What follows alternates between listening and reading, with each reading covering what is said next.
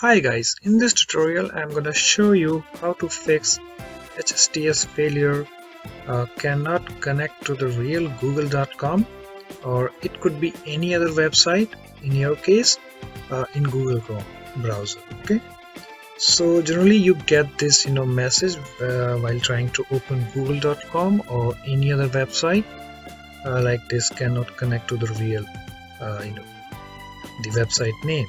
So how you can fix that? So you have to correct your computer's time and date. So in order to do that you have to go to the control panel.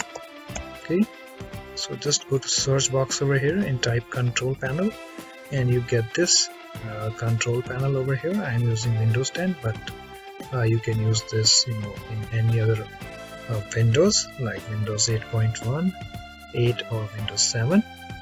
Okay, and here you need to find, okay guys, and also I'm using this large icons over here.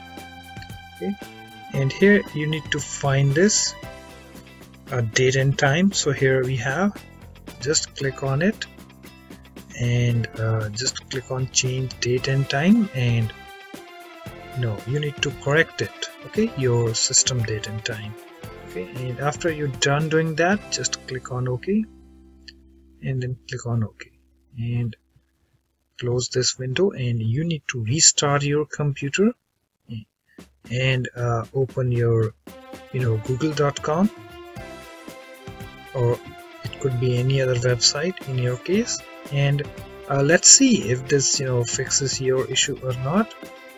So that's it for this video. Thanks for watching. Bye bye, take care.